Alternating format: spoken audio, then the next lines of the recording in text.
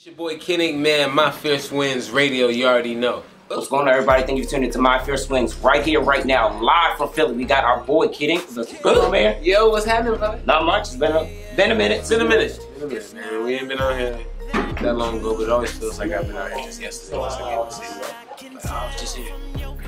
Definitely. And you rocked out in Philly tonight. Yeah, man, we had fun, man. Definitely shout out all the fans that came through, man. It was definitely an intimate setting. We had some fun. There's a lot of day ones out there. That's what I really like to see instead of a bunch of people just sitting there, standing in one spot. Absolutely. So last time we talked, we did a phone. My Own Lane tour was coming up, and that tour was phenomenal. How was that whole, experience for you? It was dope, man. I think it was my first real touring experience like that with, so many dates, a full tour bus, a full crew, stage production. It was really my first introduction to getting into that game. So from there, man, I was pretty, just learning at that point, really excited. So I feel like now I was able to apply it and learn how to actually use the stage production and my money wisely. Right. That's a good point that you made, because a lot of artists, they do tours, they don't know how to budget it right. Like, how do you make the great acquisitions to say this is going to go here, this is going to go there, this is going to go there? I think you got to figure out what's important really to the fans and to the show. You know what I'm saying? You find out different things that, you wasted money on that really didn't affect the show and make it that much better. And you figure out how you can put that money towards something else that was made the show cooler, and see how you can enhance just that part, whether it be the TV screens, whether it be the actual stage, setting, whether it be the lights, people figure out what to take out, what to put back. Absolutely. So now, Full Speed Tour, phenomenal show, great album. Going into this project, what kind of a concept were you really going for? With this project, the concept was really the confidence of knowing which direction to go. The Full Speed came from just knowing, all right, this is where we made it from my own lane. This is what we learned from that project. And this is how we're going to, attack it full speed and, shoot for, the stars with this one, as far as, getting over that second album hump that people, are scared of. Just really, putting away all the stuff about, singles and the first project, having records from these people and only working with these things. So I feel like now we got to really show improvement. Yeah, definitely, especially with the visuals. Like, had a lot more visuals with this project, and very more cinematic. Is that kind of like what you were trying to go for? Definitely, I feel like we even, saved a lot of records just for visuals. Like, you didn't even get to hear the song until the visuals was out. Like, we had certain songs like Blended and Cool that where the first time people got the taste of the song was when the video came out. Or, when they saw some type of, we put together all the trailers for Instagram, so it was like we were previewing songs, right, man? I thought it was a great idea that, we came up with to really preview and trailer records, on Vine and on Instagram, and have people fall in love with those. Because, you look at how Vine and these video things, it'll be those 6 to 15 seconds that people fall in love with the songs, and people can find those and have people already rocking with the record for us.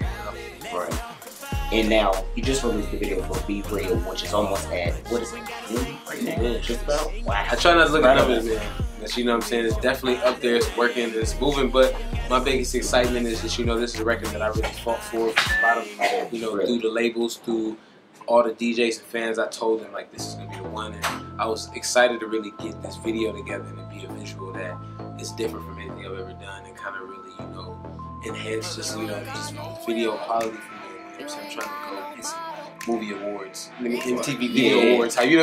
Some stuff where you could really, show that this was a great video, not just because of the song, because actually.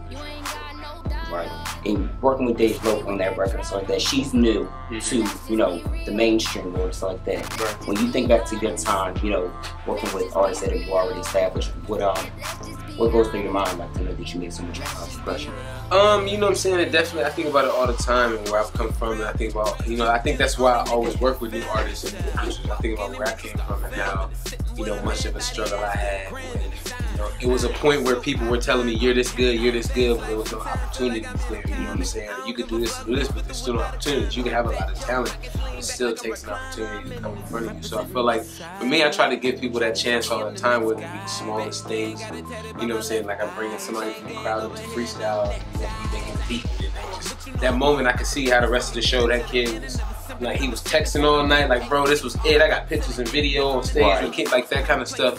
can take him, you know what I'm saying, to a point where I don't even know, you know what I'm saying, it could do that. So when I think about that with just artists that are growing, and I go, all right, everyone is on this artist bumper for this certain reason, but everyone's scared to actually work with them, how they are as an artist in real life, because some people just have songs that come out. Right. So you know what I'm saying, and they'll be like, oh, we got this accidental hit, we don't really know how to get the studio and actually make, you know, music like that. I feel like it's my job as a producer to be able to go in and help out with that, you know what I'm saying, and make those artists better. And then, you know, when they hit they peak and they grown, you know what I'm saying, they know, you know what I'm saying, I'm still getting them features, I'm still getting them looks, because they already know how much you got before and how much you got Exactly. And when you think back to your time with producers like that, to now being a full-fledged, you know, performing artist, you know, it's still embodying those elements. Like, how does that make you feel? Like, you know, that you went from being a producer to being an artist? And like, sometimes, you know, I look at it as, you know, a great blessing, and sometimes it's like, man, I'm cheap. Because, you know what I'm saying, I listen to music a little differently. I don't approach it the same way as all artists. So I feel like I'm growing more as a rapper, you know what I'm saying, and a producer, which is kind of exciting, because I feel like the production thing is really so much more important. And you know what I'm saying, these days and ages, as far as like having that, like you could be the dopest rapper in the world, but if your song doesn't, like, you know what I'm saying, the beat's not right, or the quality of the music don't sound right, some people might not even hear it. So I feel like, you know, my first step was getting people to actually respect the music and the sound, and then from there, they gotta just dig deeper into the songs and understand the message.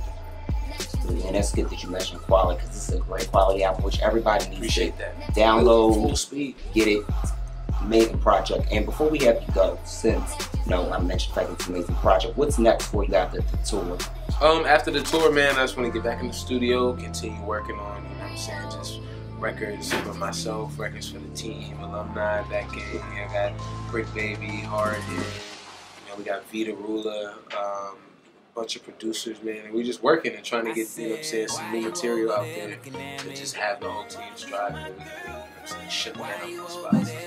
Cool. But I feel like from there, you know, getting the fans just more involved in things that I'm into, man, whether it be like the WWE stuff, PlayStation stuff, you know what I'm saying, what more movies I'm into, so I'm just